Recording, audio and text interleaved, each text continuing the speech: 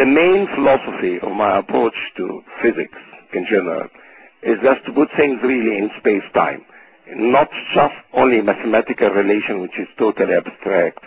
We would like, and a lot of people also, I mean, Richard Feynman and other people felt that you need to return to something called space-time, also Einstein. But the space-time I'm talking about is very different, because I think space-time should be thought of as made of a lot of points, not lines, discrete, not continuous, but it's discrete in a very special way. And to explain that, I would like to give this example.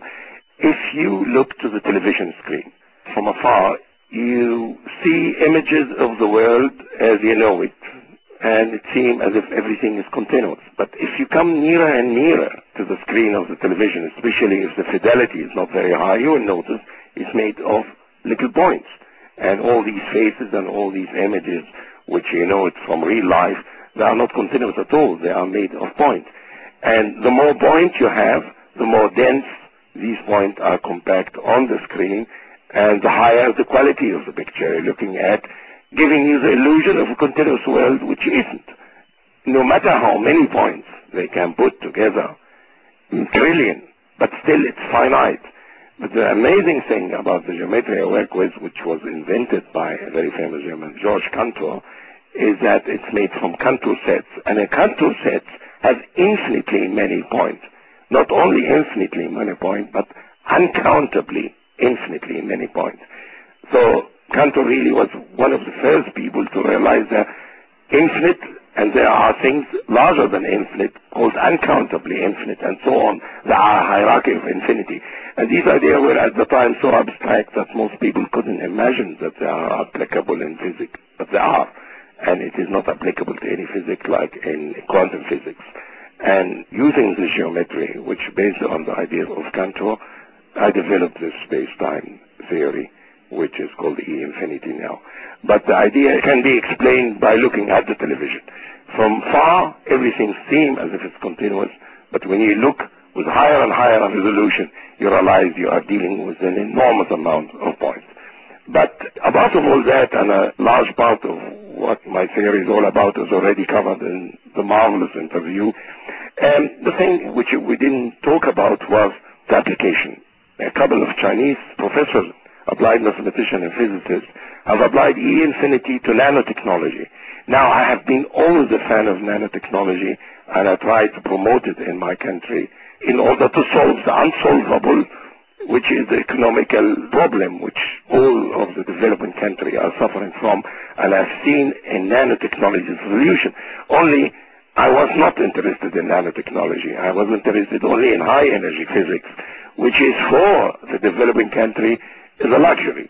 This is something, an arena for the work of people like the United States of America, entire Europe together, or Japan and China. This is the only people who can compete, because it requires an enormous amount of investment, and the yield, the return, is not immediate, and you need to wait for a very long time, and maybe nothing come out of that.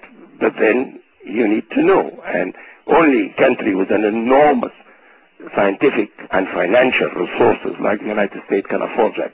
But for the developing country, there is another thing which is fantastic possibility open now. It's nanotechnology. The reward is enormous compared to the investment. You don't need to wait years and years for this reward, and it's translated immediately into economic terms.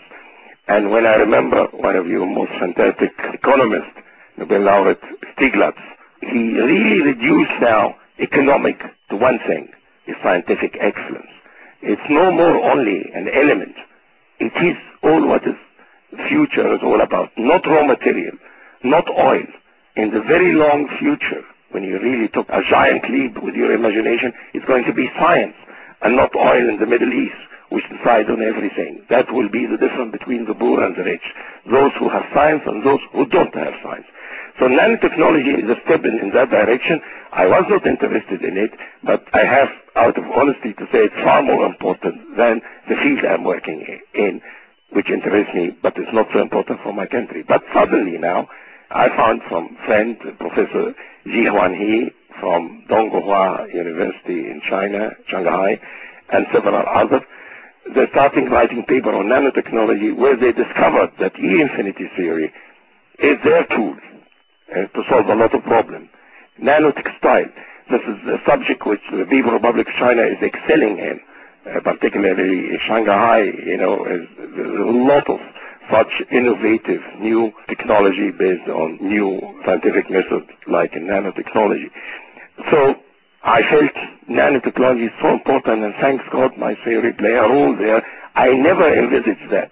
I was searching for something which scientifically was interesting for me and philosophically satisfying for my background and education.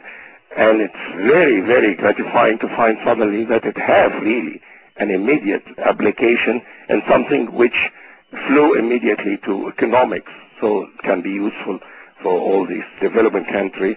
And I read a fantastic article by a leading American historian, and I read it just in Newsweek a couple of days ago, and he said, we can beat the shortage of oil and the widespread or rocketing of terrorist acts and terrorism by nanotechnology, by science. And this is a fantastic idea, because this is all the time what I felt. If you can detect everything with technology, we don't need to suffer the indignity we have now in flying in an airport, for instance. And at the same time, the very reason for the existing, or some of, at least, of the major reason for the existing recruiting of people to do this outrageous act is poverty and ignorance. And you can treat that by raising the standard of life. So here is nanotechnology solving two major problems: dependence of industrial world on oil and terrorism in one go, by science and not by any other violent means. And all that coming again from somebody who was dreaming about what is space-time. It's a fantastic thing to be a scientist, really, and I'm very grateful that destiny or whatever has given me the chance that I could do something in that direction. If we are not open-minded about everything, we are looking ourselves in. The most beautiful thing I found in America, and I was always a fan of the American spirit, of accepting anybody with new idea and saying, why not? That I have not found anywhere in the world like in America. And I think that was one of the key for the incredible shooting into the sky of American science and American industry and all that. It was based on this ability of being open-minded. In Europe or in country with an enormous tradition like Egypt, we have a lot of advantage in many aspects, but then not this one. No, we done it all the time this way. Why should we change? Americans are very different. When I was in Los Alamos and when I was in Cornell, why not?